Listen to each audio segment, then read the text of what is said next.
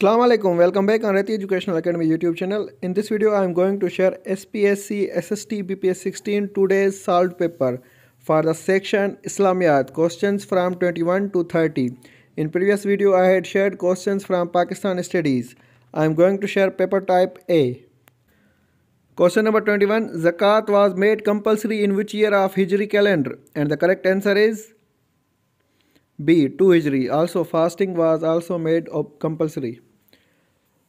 Question number 22. How many sajdas are in Madni surahs? And the correct answer is 3. A. In previous paper yesterday there was question how many sajdas are in Makki surahs. Question number 23.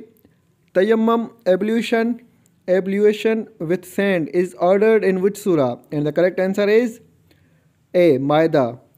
Surah Maida. Question number 24. How Salman Farsi was freed as a slave? And the correct answer is C. Prophet peace be upon him and his companions carried out plantation in the garden in lieu thereof.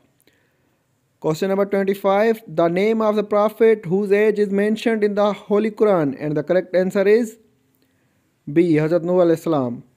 Question number 27. Cave Hira is in Dash mountain? And the correct answer is Jabal al-Nur. D option is correct. Question number 28. The literal meaning of the jihad is? And the correct answer is A. To strive hard. Question number 29. Which surah is also known as Surah Vidha? And the correct answer is B. Al-Nasr. Question number 30.